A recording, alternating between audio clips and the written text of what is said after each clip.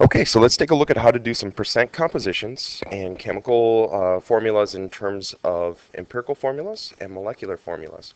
Percent composition is just taking a look at how to analyze what part of the whole is a certain element. So mass percent of an element, you're going to do that in grams or whatever. One of the easiest ways to do it is to combine magnesium and oxygen in this example.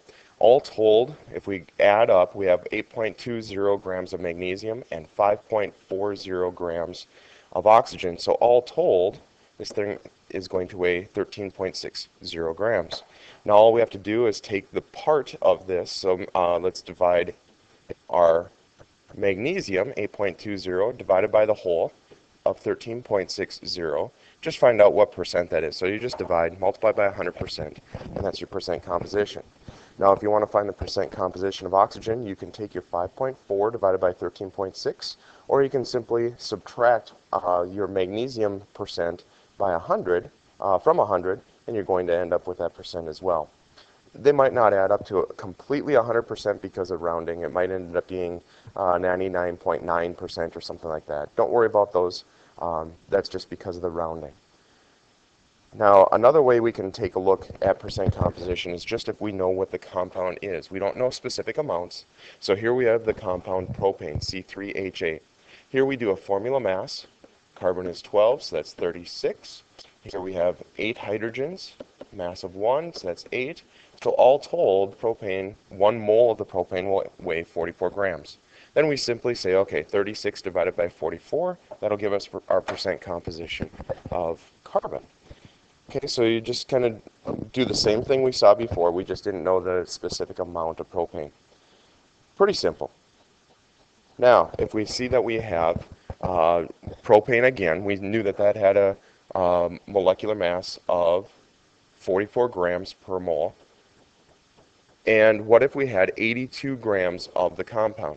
Well, remember that our carbon was 36 grams. So if we divide that and get our percent, then we multiply that percent times 82. So it's just one more step figuring out specifically. So we said that carbon was 81.8%, and then we just multiplied that percent times 82. We're going to end up with 67.1 grams total. So pretty simple, just kind of keep your head about you. We're doing part divided by the whole, and that's it. Now, an empirical formula is the reduced formula of the compound. We don't know the identity of the compound. We want to know its simplest form. So C2H8, its empirical formula would be CH4. Now, sometimes, like carbon dioxide, that compound is already reduced. It exists as just CO2, so the empirical formula could also be the actual formula. So how do we do a problem like that? Well, if we have a compound, if we know the percent composition of the compound already, one of the easiest ways is just to assume, because you see in this problem, we don't know how much the compound is, we just have a compound. So if we just assume 100 grams, that's going to be the easiest way to solve this problem. If we assume 100 grams, then we have 25.9 grams of nitrogen and 1.85 grams of oxygen. So it's pretty, or 1.85 moles. Excuse me, what we have to do with that, once we know 25.9 grams, 25.9 grams of nitrogen, I'm going to convert that to moles. Grams of nitrogen to moles of nitrogen, and that's what work I did above. 1 mole is 14 grams. We're going to end up with 1.85 moles. Now, there's a reason why we need to go to moles, is because that's how you compare one element to another. You can't do it in mass, because different elements will weigh different things. The oxygen, then we convert that to moles. Now, here's the step that people tend to get stuck on. Once we have converted both of these to moles, what we're going to end up with is the mole ratio. So if I divide both of these by the smallest number of moles, 1.85, by both, okay, we're going to end up with a ratio of elements. Okay, so 1.85 divided by itself is 1, and 4.63 divided by 1.85 is 2.5. What this is saying is that we have, for every 1 nitrogen, we have 2.5 oxygens. Well, we can't have 2.5 oxygens, so we're going to have to double everything. That'll only have to double if we see this 0.5 thing. So if we double both, then we end up with a nice whole number ratio of N2O5. That's its simplest formula. That's the empirical formula for a compound that's 25.9% nitrogen and 74.1% oxygen. Now, molecular formula is the next step. We need to know the empirical formula first, and here's what an example of that would look like. Okay, so the molecular formula is what we're trying to find. The empirical formula is given for us. Okay, this is actually a really simple problem. They tell us that the molar mass is 60.6. This means that the molecular formula mass is 60.6. If we add up the empirical formula, we have 1 carbon, 4 hydrogens, 1 nitrogen. This is 12, this is 1, this is 14, so that's going to be 12 plus 4 is 16, plus another 14, okay, so that's going to be 30 grams. The empirical formula weighs 30, but the molecular formula weighs 60.6. So, comparing those two, we see that the molecular formula is twice as big as the empirical formula right here.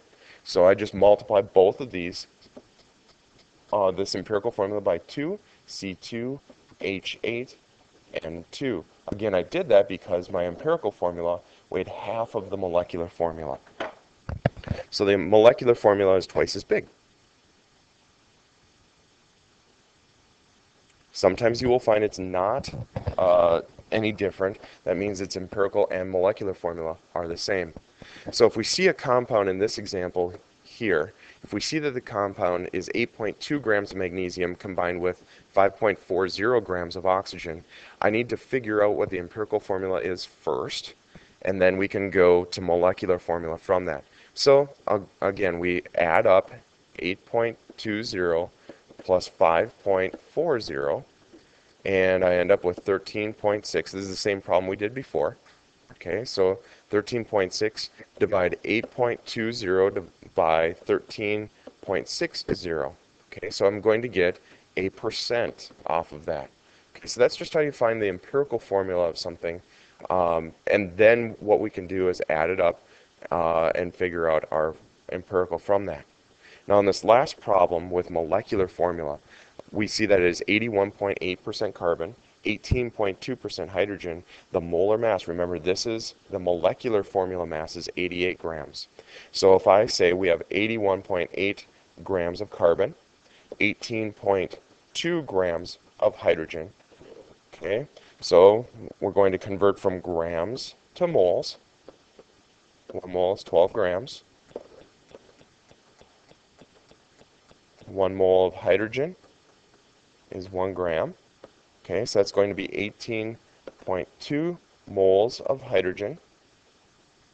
And 81.8, I forget what we said that was.